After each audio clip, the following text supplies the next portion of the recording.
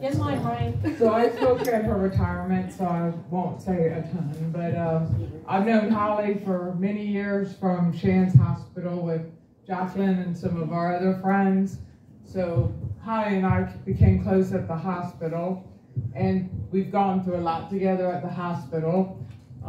Losses and a lot of positive things. Yeah. Through Holly, I met Garrett. They've been wonderful to me. They made a beautiful design for my camper. We went through the loss of her son, loss of my service dog, Zoe, Garrett, and then the people at his shop too have become like family. I couldn't see a more loving couple.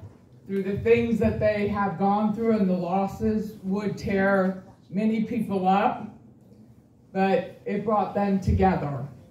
I've seen them go through a lot, but not only are they such a loving couple, they're loving too to other people. I mean, I had a horrific car accident, multiple surgeries. They've always been there. I took on another job. Garrett helped me at my job with his work, but Holly and Garrett have true love. They're family.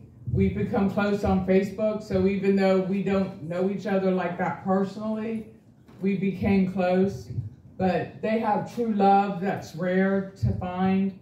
I don't really have family, so they've kind of taken me in their fold. And the one thing I'll tell you about Holly that I will never forget, my dogs are my life. I'm military and fire. I'm a firefighter, paramedic, and 100% disabled vet. And my service dog, Zoe, was dying. And the day that I found out she was going to die early, I called Holly.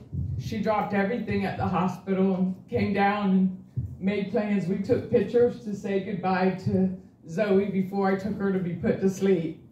So Holly and Garrett have always put people ahead.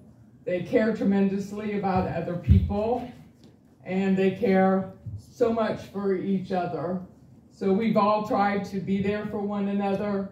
I tried to help when they lost their son in Ormond Beach, and a true love like theirs is rare and hard to find. And I know through the years what they have to go through, they'll still be stronger, and they'll have all of us. Yeah.